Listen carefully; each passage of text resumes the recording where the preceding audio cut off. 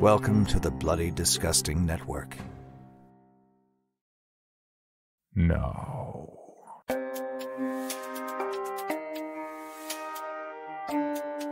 This is Creepy, a podcast dedicated to sharing the most famous, chilling, and disturbing creepypastas and urban legends in the world. Whether these stories truly happened or are simply fabrications is for you to decide. These stories may contain graphic depictions of violence and explicit language. Listener discretion is advised.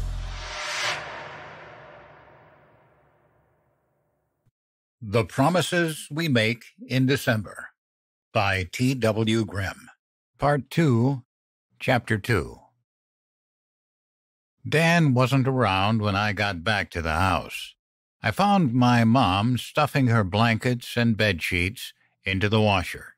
I watched her for a moment, then manufactured a little cough and said, "Hi, Mom. I'm home now." "Good for you," she snapped. "Go fix yourself something to eat. Or don't. I don't care. Leave me alone." I was taken aback by the unexpected savagery of her response. I realized that her eyes were puffy and red, as if she had been crying. Cautiously, I asked, "Mom, are you okay? Did I do something wrong?" "Do you know where Dan is?" she asked, and she gritted her teeth. "Have you seen him?" In my mind's eye, I saw Dan lean down to stare me in the face, his eyes blue and hard and completely without empathy. "You didn't see anything?" I squirmed uncomfortably beneath her gaze and looked down at my feet. "Nope, no idea. Sorry, I just got home." "Then what good are you?" she yelled, and she gave me a disdainful shove towards the kitchen. "I told you to leave me alone. Go on, get away from me." I took a box of crackers and a package of sliced ham to my room and ate as I read and reread my father's note over and over again. In the end, all I could think of was, why did you promise to come home for Christmas? Why did you say that? You knew that it was a lie. Why would you do that to us? Of course, I was just a kid, and I didn't understand yet that dying people say things they don't mean, and they make promises they can't keep. We do this to ease the burden of our own conscience as we slip into the December of our days here on Earth, when time grows short and we are faced with the horrible reality that despite our best efforts, we will soon no longer be able to protect our loved ones from the harsh world we are leaving behind. So we say the things that we don't really mean, and we swear the oaths that will never be fulfilled, and we do it with the understanding that the promises we make in December will die along with us. I didn't know this as a boy, but now that I am in the December of my own existence, I understand it all too well. Part 2, Chapter 3. I fell asleep clutching the note to my chest, and I woke up just after 2 a.m. to the sound of the front door slamming shut. I scrambled out of bed and listened at my door. I could hear Dan coughing his raspy smoker's cough as he fumbled to kick his boots off, undoubtedly 3 sheets to the wind and spoiling for a fight. A glow appeared at the bottom of my door as the overhead light clicked on in the front hallway, and Dan croaked, "What you doing still up? It's late. Go to hell to bed." "Bed? Speaking of the bed, I have a question for you." Mom's voice sounded harsh and tight, like she'd been crying. "Do you happen to know what I found in the bed?" "Nope, and I don't care. Go to sleep." "Well, I found someone's panties in our bed, that's what. A little red G-string." There was a pause. Dan said, "And what? I don't know nothing about that. Maybe it's yours." They are not mine, and you know it, she hissed. How could you do this to me, while I am at work and Johnny's at school screwing some floozy in my home, in my bed? Jesus, Dan, what are you thinking? Dan brayed out a donkey-like peal of laughter and said, This is your house, is it? Seems to me this is the bank's house, and I've been paying your mortgage for you, ain't that right? In fact, have a look around. What do you see? I bought all this shit, all of it. This ain't your house, you mouthy bitch. You don't got a pot to piss in, let alone a fucking house. Mom yelled, I can overlook the other things you do, but not this, not in my house where my son lives, not in my own bed, for Christ's sake. You'd better turn it down over there, bitch, Dan snarled. I don't put up with that kind of shit from nobody, let alone a broad. You keep yipping at me, you little twat, and I swear to God... Mom screeched, Don't talk to me like that. And there was a flat, meaty whack that made me flinch. Feet stumbled and someone fell against a piece of furniture before hitting the floor with a bone-rattling thump. Mom sobbed, Don't you hit me. And Dan laughed again. I tensed behind my bedroom door, nerving myself to bolt down the stairs and jump on his back. I tried to open the door and found that I couldn't move. I was rooted to the spot with fear. Dan scared me very, very badly, far worse than my father had, far worse than anything. I burned with shame at my cowardice, but I simply couldn't muster the courage to open the door. You just tried to slap me, didn't you? Well, that's what happens. I don't take none of that from nobody. I fucking told you already. If someone comes at me, I show 'em what the fuck is what. Now get up, you stupid bitch. Get up and tell me you're sorry. No, she groaned. Go fuck yourself. Get out. I'm calling the police. Dan let out a low whistle, and Mom cried out in pain. You're gonna call the cops, is that right, you stupid fucking cow? You ain't calling nobody. You ever call the cops on me, you know what I'll do? I'll walk up those stairs and I'll take this knife. You see it? This knife right here. I'll take this knife right here and I'll cut your little bastard's motherfucking ears off. I heard Mom gasp. My blood seemed to freeze in my veins. A cold sweat popped up on my brow. Mom whimpered, You wouldn't do that. You wouldn't dare. Dan snarled, I'll do whatever I gotta to keep my ducks in a row. You call the cops, and the shit will hit the fan. I'll be back in the clink faster than you can say parole violation. Even if I got kicked out of here because of some domestic bullshit, I'll be in hot water for not having a fixed address anymore. You knew all that when I moved in, Nora. So don't think you're coming out of this clean somehow, 'cause you ain't. I didn't fully understand everything he was saying, but his last statement was a punch in the gut. I hadn't considered that my mom could potentially get in trouble for her involvement with Dan. It seemed crazy that such a thing might be true. I leaned against my door and stifled a groan. The situation just kept getting worse and worse. If I get picked up by the cops, Dan continued, I got two options. I cop a guilty plea, or I get fucking killed. You think Moses and his boys are going to let me go to court? I'd be dead in a week. I'll tell you right now that I'll do any goddamn thing to prevent that shit from happening. Don't you doubt it for a second. I'd kill you if that's what it came down to. I'll kill you both, and I'd fucking bury you. I can't believe you, Mom choked. How could you even think such a thing? Because it's a tough old world out there. You better learn your role, Nora. And I mean right fucking pronto. You're a supporting character here, get it? Like in a movie, you support me and what I do out there, and I make sure you're taken care of here at home. But if you forget your place and get out of line, I'll be there to smack you down. And if you really get out of line, I'll go up there and turn your baby boy into a Picasso painting, see? You see how it is?" "Please," Mom sobbed.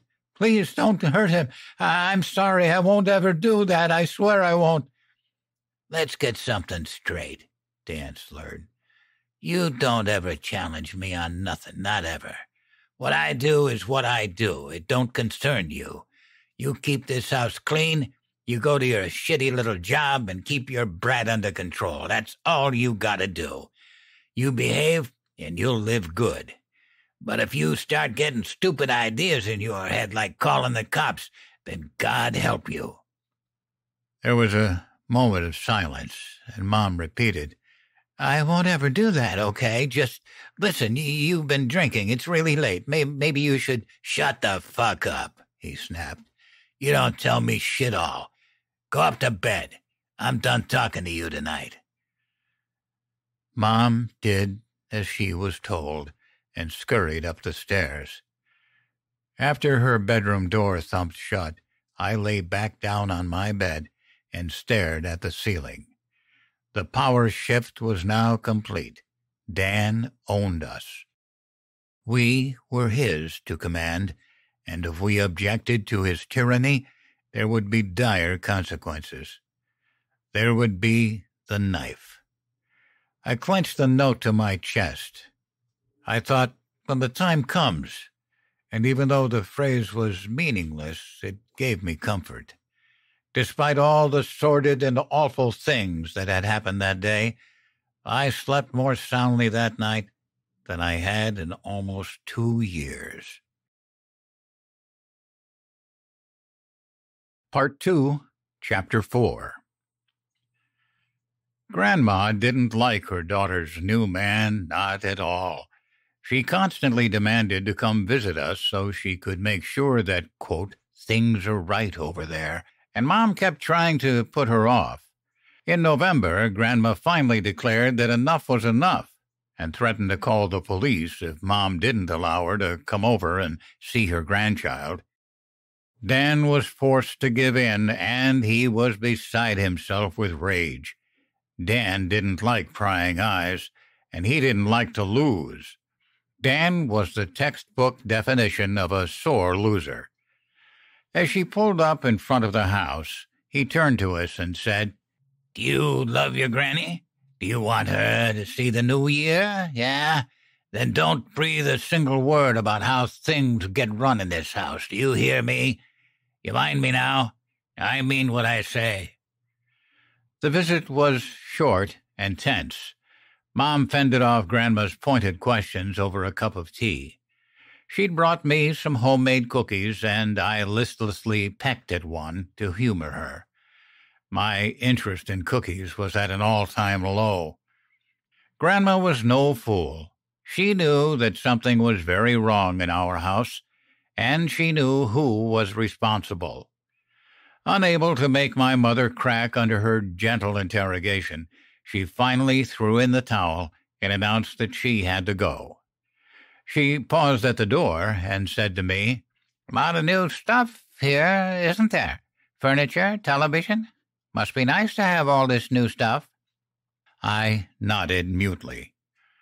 My grandmother eyed me shrewdly and added, "With all this nice new stuff in the house, you'd think that a boy who'd had a rough go of it would be looking a little happier, wouldn't you? You don't look very happy, Johnny." I said, "I'm fine," and she nodded. Dan looked on with a lopsided, shit-eating grin on his face.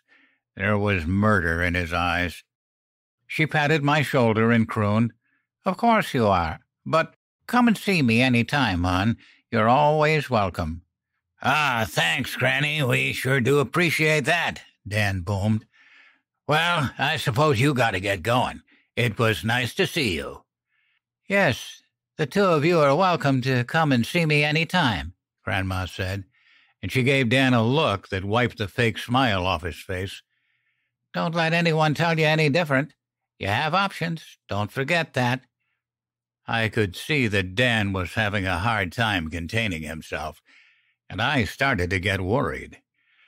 Grandma was a tough old gal who could hold her own when tangling with the average Joe, but Dan was on a different level entirely. And no need to be rude at all, is there? He snapped. I welcome you into our home, and you gotta be like that? Grandma curled her lip in disdain. I don't know what you do to make the money you flash around, but I know it's illegal. You're a scumbag. Do you hit her? Do you hit my grandson? I promise you that if I find out you're hurting them in any way, I'll do everything in my power to have you thrown in jail. Mark my words, boy. I'll see you locked away for good. Dan's face flushed an ugly red. Grandma dismissed him with a muttered curse and gave my mom and I a big hug. I should go now. Take care. Call me if you want to. Call any time, day or night. I was worried about her. But as the days marched onward towards December without incident, I chalked it up as a win for Grandma. However, as explosive as his temper was, Dan Tully could be a patient man. He waited a full 3 weeks before he struck back. In the beginning of December, we received a call from the hospital. Grandma had been involved in a serious traffic accident. Her car was totaled, but she made it out alive with 3 fractured ribs, a cracked pelvis, and a badly broken nose. Mom told Dan the bad news with a careful, neutral expression. He grunted at her, not bothering to look away from the TV. Yeah, that's too bad, he said. She should be more careful out there. Mom and I drove to the hospital and stood at opposite sides of her bed, each of us holding one of her hands in ours. Didn't see who it was, she whispered. Both of her eyes were swollen shut. They came racing up and ran my car from behind, pushed me into the ditch. I'm quite a mess over here, aren't I? Doesn't look that bad, Grandma, I lied. You can hardly notice. Grandma laughed, then winced and let out a small moan. Don't make me do that, it hurts. Is there anything we can get you, Mom? Grandma licked her thin, dry lips and said, No, I'm fine. You don't worry about me. They got me all drowsy on pain medication. I just need to rest. We stood over her in silence for a while. I thought she'd fallen asleep, but as we stepped away from the bed to leave, Grandma said, It was him that did this to me. Maybe he wasn't the one behind the wheel, but it was him. He's rotten to the core, that one is. You need to get away from him as soon as possible. Tonight even. Just wait for him to go to sleep and run for it. Mom looked stricken. She said, I'm so sorry this happened to you. I really am, but we can't do that. We can't leave. Are you in trouble? Grandma wheezed. She winced and touched her ribs. Does he have something on you? I blurted out, We didn't do anything wrong. It was him. We should just call the police right now. Mom's face crumpled. She wiped her eyes and muttered, We have to go. I'll see you tomorrow, okay? Mom dragged me out of the hospital at a brisk march, ignoring my protest as we half-jogged across the parking lot to the car. When we were both buckled in and driving towards the exit gate, she turned to me and said, Do you want to get us killed? I looked at her in shock. What? Do you want to get Grandma killed? No, why would you say that? How about jail? Do you want to see me go to jail? No. I was aghast. Mom, in jail? I couldn't imagine such a thing. Why would that happen? What did you do? It's not what I've done exactly. It's what I haven't done. I haven't reported a serious crime even though I've known it was happening for a long time now. Do you understand what I'm saying? The dots were easy to connect, but I was having a hard time accepting the picture they created. I stubbornly shook my head and looked out the window. We stopped at the gate to pay the toll and drove on in silence until we passed the town limits. I watched the barren fields and naked trees flash past my window, a tortured landscape of dead earth and skeletal figures reaching up to the forbidding gray skies above, legions of lost souls begging for redemption and finding only indifference. If we go to the police about Dan, you'll get in trouble too. If you don't tell them what you know about Dan, you'll go to jail. If you do, he'll want to kill us. Mom bit her lip, and quietly she said, "At first I told myself it was all for you, so you could have a house to live in and food to eat. I knew it was wrong, but providing for you was all that mattered. The only thing is, I was lying to myself. I did it for me, too.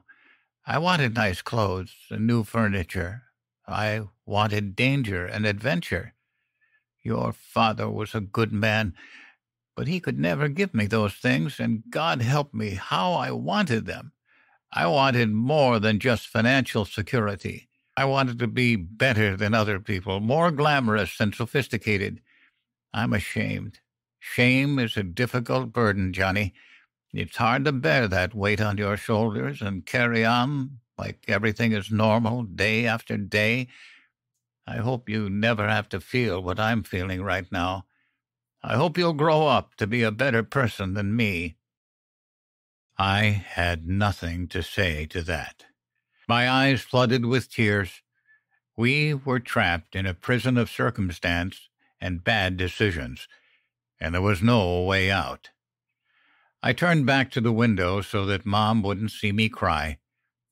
I couldn't hate her any more, but I knew that I would never trust her again.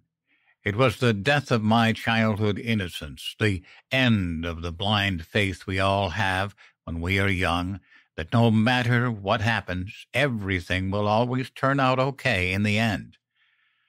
It was December, and the time of hollow promises was drawing to a close. I could taste it in the air, a bitter taste like coal dust and tears. It wouldn't be long before the snows came to bury us beneath the weight of our secrets. "Johnny?" I felt her touch on my shoulder, and I flinched away. "Just drive," I said. "It doesn't matter anymore. Just drive, and don't look at me." Staring out the window, I vowed that this would be the last time I would cry out of sorrow, and it was. I haven't shed a mournful tear since. I don't think I have anything left. For even more from Creepy, including how to submit your own story for consideration, please visit creepypod.com. You can also follow us at CreepyPod on social media and YouTube. All stories told on this podcast are used under license and may not be rebroadcast or distributed without the express prior written consent of the story's author. Please contact us at creepypod@gmail.com for further information on obtaining the rights necessary to rebroadcast or distribute a particular story.